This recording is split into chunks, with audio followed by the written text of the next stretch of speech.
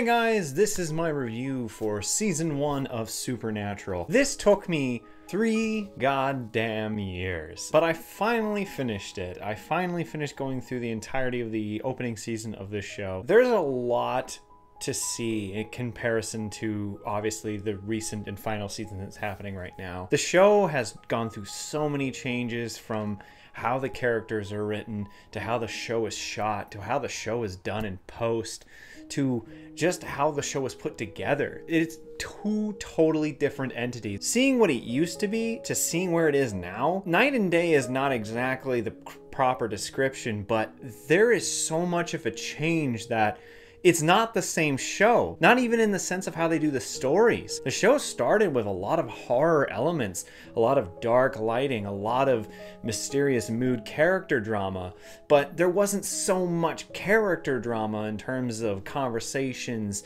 They were there when they needed to be, whereas now the show is lit up brighter than my face is right now. The aperture setting is so freaking high that you can't see anything around them. They've done every story in the book to death, so they literally are going on the same treadmill over and over again, and there's a lot more elements of just them being their characters rather than an actual narrative being the main drive. To see this is just so perplexing to me. Seeing this now, I'm realizing it's going to be kind of odd to suggest this show to anyone in the future once Supernatural is done.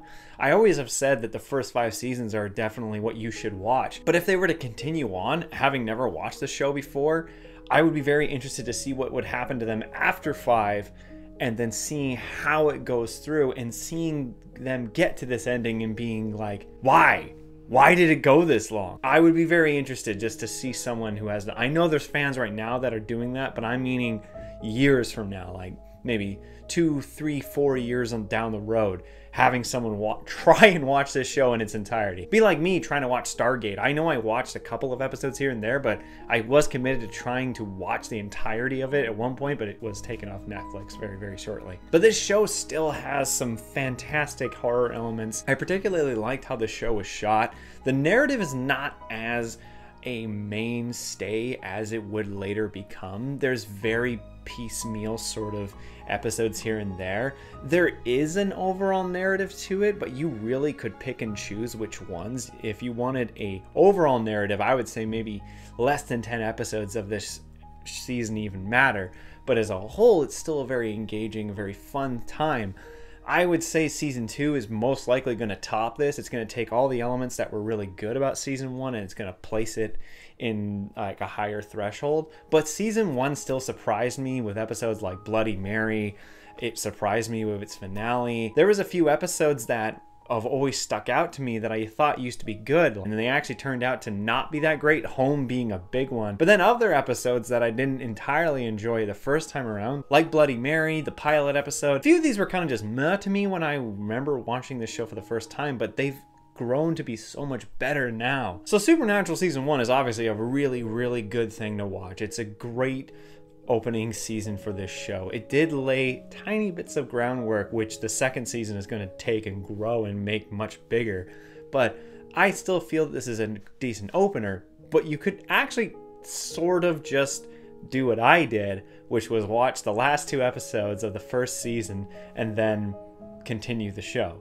I actually don't really see much of what I missed, having not seen the entirety of the other episode aside from what I saw millions of times through the recaps. This is the first time in a while that I've really wanted a 4.5 because I like the first season. It is good. But in terms of its actual usefulness, like I said, the last 3 episodes really are what you should watch if you had to watch it in a pinch. You could watch the last 3 episodes and get the gist of the show. But I'm not going to give it a 4 because that would put it really, really close to the last 3 seasons. So I'm going to give Supernatural season 1 a 5 out of 7. I enjoyed this season. It took me so freaking long to watch it, but I finally finished it. And I will eventually start season 2 because we got to start it now, considering just how pointless the episode of season 15 was today. I want to watch something good again. Anyways, guys, I hope you enjoyed this review, and sorry again for taking so damn long to finish this. Thank you for all those of you who stuck around and continued watching it. I'm sorry for those of you who kind of got tired with waiting for my ass to finally finish it. Then anyways, I hope you guys enjoyed this video. If you did, leave a like, and if you're interested in more, maybe subscribe. Otherwise, see you guys next time. Thanks for watching the video. It's been a while, but I'm happy to say the Clique is finally getting back together in an all-new movie, thanks to a successful Kickstarter campaign. But we are still asking for your support. You know, Nitz, you can't get more money unless you offer questionable favors. Yeah, guy. Unless, of course, those favors involve the ladies, guy.